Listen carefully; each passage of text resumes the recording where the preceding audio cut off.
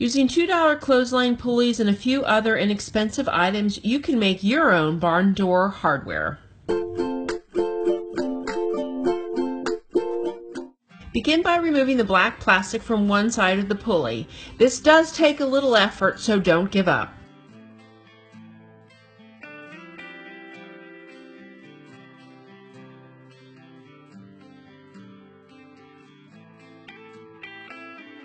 Once the black plastic is removed, the axle to the wheel will be exposed. You want to cut the end of the axle off. I used a Dremel, but you could also use a hacksaw to do this. Pull out the axle and remove the metal cylinder in the center of the wheel. Now we need to make the hardware. I used an 1/8 inch metal flat bar cut to size. To cut it, I used my circular saw with a grinding blade.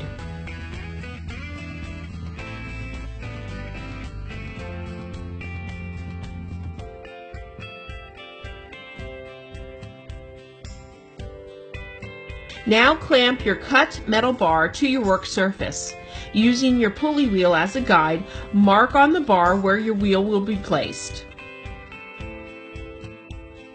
I put a piece of scrap wood between the bar and my work surface, so when I drilled my hole, I didn't drill into the work surface.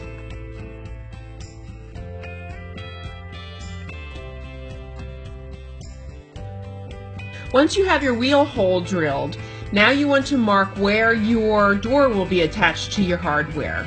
Make sure you use a titanium coated bit to drill through the metal bar. Once all of your pieces are cut, spray paint everything black.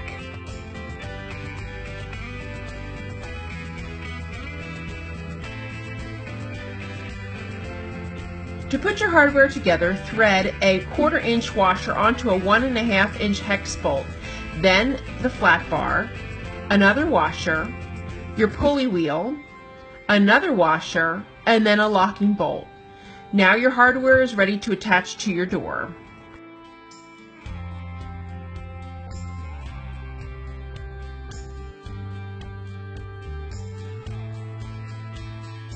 Come back next week to see how I made the small doors to finish this project.